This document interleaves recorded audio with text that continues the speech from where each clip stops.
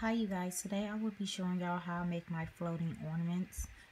What you would need is first bring in a circle, and the size ornament I am working with is a 2.5 and a 4 inches.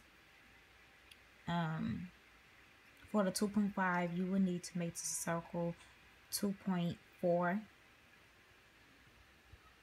in height and width. And for the square that you would bring in, I just really guess on what size I make that. But I can tell you what size this square is. The square is 0.36. And then after you get that together, just weld the two pieces together. I don't know why I just selected that. Once you weld the two pieces together, it will come out looking like that. It will come out looking like that. Okay, so I'm just gonna go ahead and delete that one.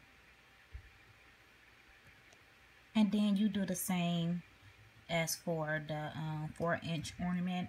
And for the circle, I made it a 3.8. Okay, so once you get whatever you want in the middle of your ornament, how I just how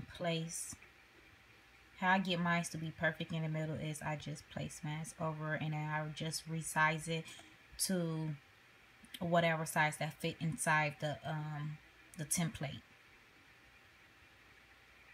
Okay, so then I move that aside, and then I weld the name,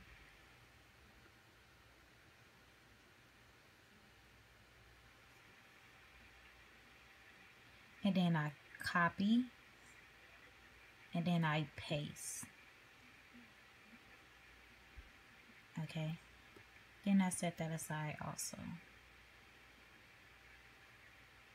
Then I select both of these, and then I slice.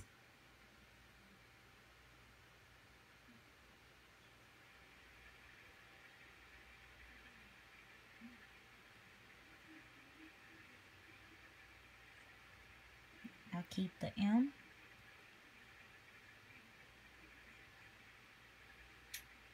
and then I delete. And that's all to it when you is doing the name.